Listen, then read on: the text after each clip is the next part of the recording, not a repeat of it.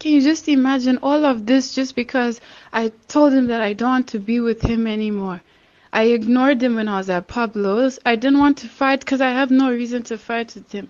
It's not an issue to not want to be with someone. Now all of this is happening. Like what I told you last time. Exactly what I told you last time. Every time I try to leave, the same thing happens. Last time he posted that video on Zim Celebs, and I told him to apologize. He never even wanted to do that. Now he's making it seem like I did something when I have nothing to do with anything except the fact that I don't want to be with him. And you know, the thing that hurts me is that all this time I was just trying to not cause drama. But you even seen me yourself. You saw that day. If I don't even pick up one call, he's gonna shout at me or beat me or whatever he's gonna do. You saw how scared I was that day. You even saw me when I had bruises. You saw me. I just had no one to. I didn't know what to do in the situation. I thought that if I avoid social media, because I'm not even a social media person like that, I thought everything would be fine.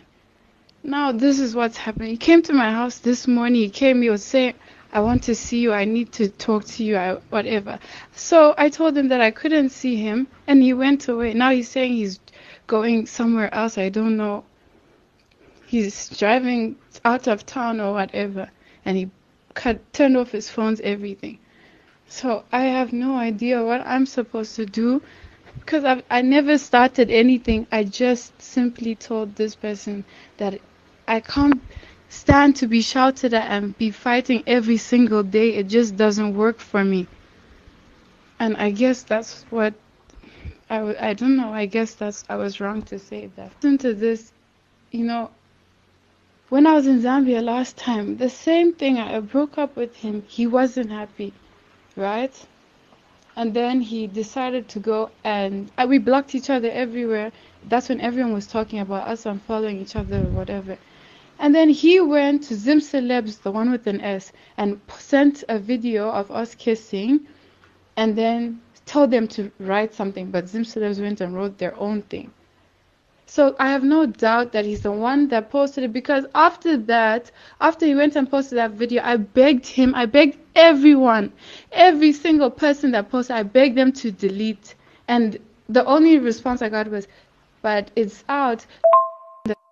Sent it out and it's already there. So I just said, you know what, fine. I stopped talking to him. Then he came back begging me, I'm going to send you the screenshot, begging me, please, I'm sorry, forgive me, I'll write an apology. And then he said, write it and I'll post it. I even wrote it and even put it in a format for him to put it out in a business way. And he still refused to post it because he said that he doesn't want to look bad. Even though he put me in the limelight of looking bad. From day one, I never ever asked Levels to ever post me. I never asked him to do. I ask anyone, ask Levels. I asked him, can I pay you for studio if it's about me recording? I was recording at Universal Studios. What makes me not be able to pay for Chill Spot Studios today? What? It really doesn't even make sense.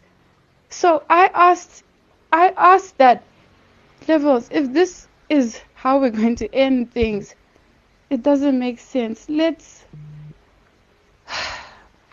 guys. And they keep on trying to hack my account, just like that day when they hacked me the last time, because I broke up with him, because he saw me with you, yet he doesn't know that we've been friends since way back. Why does everyone have to think that